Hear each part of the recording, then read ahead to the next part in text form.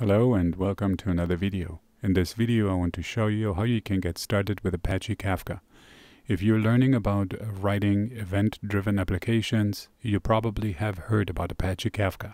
If you would like to see how you can get started, stay tuned.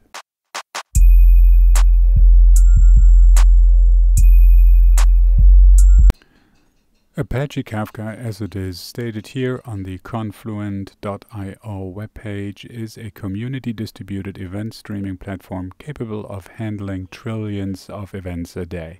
If you would like to learn more about it, head on over to the confluent.io page. I will put the link in the video's description. You will also find a link to the documentation on this page. For this demonstration, I will be using the landoop fast data dev Docker image, which is an Apache Kafka Docker image for developers. This image has pretty much everything built in. There is not much of a setup hassle, and it's very straightforward to use. So we can go ahead and copy this pull command, the Docker pull command, and load this image onto our system so we can get started. If you're interested, you can read through the introduction here and instructions.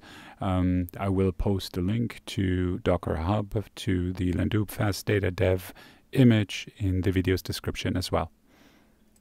Here I am in the terminal on my local machine. I am running Fedora and Docker is installed. I have copied my Docker pull command, so I'll just paste it in here, and it's just a simple Docker pull landoop /fast-data-dev, and let's hit enter, and it will pull the image. It's a little bit larger, so it may take a second. I will be back once the image has been pulled. Here the download has completed, and now I have the landoop fast data dev image locally, and we can go ahead and use it. Let's take a look at the start command to actually run this container. Going back to Docker Hub, and on the landoop fast data dev image or repository page, scrolling down a little bit, you will see here just run, and here's our start command. So what does it do?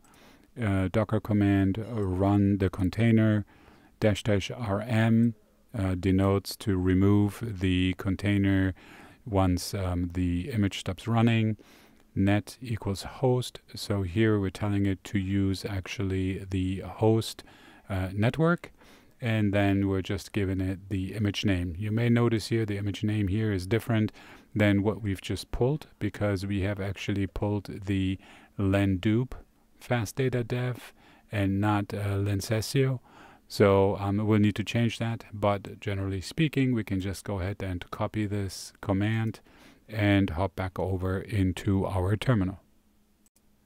Here I am back in my terminal, and let me clear my screen, and let's paste the command that we copied. And as I've said, what we need to do is we need to change lancesio into landoop, because this is the image that we actually did pull. So if everything went well, we should be able to run this container right now. I'll hit enter, and here we see all the startup messages coming through. It's firing up all kinds of different things: a broker, caddy, zookeeper, and so forth. I will not go into greater detail of these. This is a demo just to show you how you can run Kafka in a Docker container so you can use it and learn more about Kafka. So everything has started up successfully, and our container is running. If you have started up your Docker container and everything went well and started up successfully, you can head on over to localhost port 3030, and you should be presented with this Kafka window with the Kafka development environment, in which you can then see the different schemas that are currently present, the topics that are present, the connectors and the brokers. You can scroll down a little bit. You see some other information displayed here, but this should give you a very good idea, or this is a indication that your container is running appropriately and properly. With that being said, let's see real quick on our topics here. I can just hit enter, And then you see the different topics that have been created. These have been created automatically for development purposes.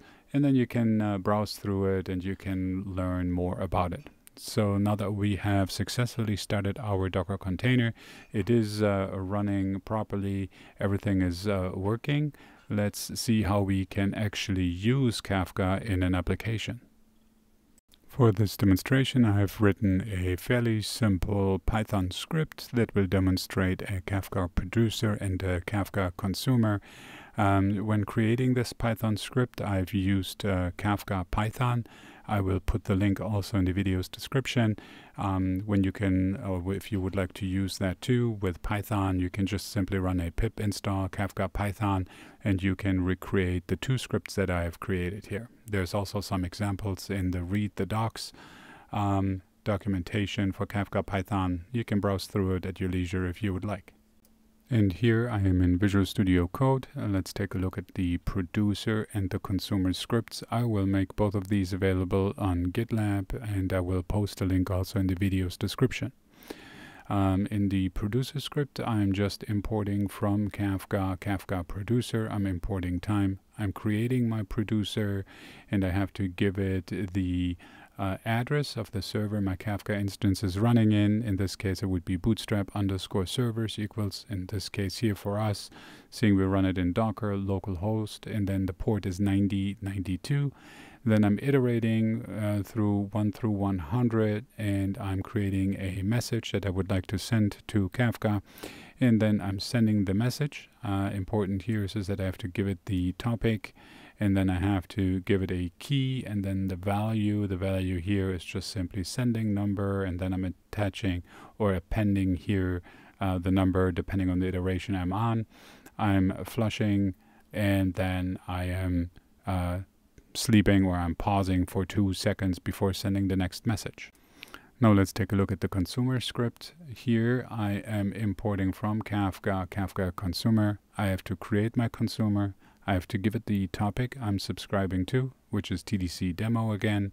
Then I also have to give it here the server that I want to connect to, bootstrap_servers, localhost, again, port 9092.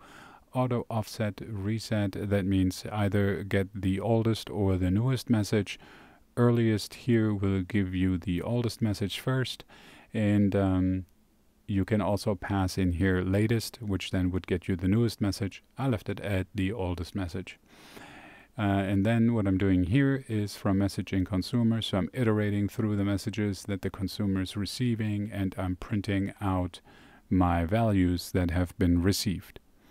And this is pretty much an endless loop in the sense of that this will just be sitting there and waiting for messages to come in and print them to the screen.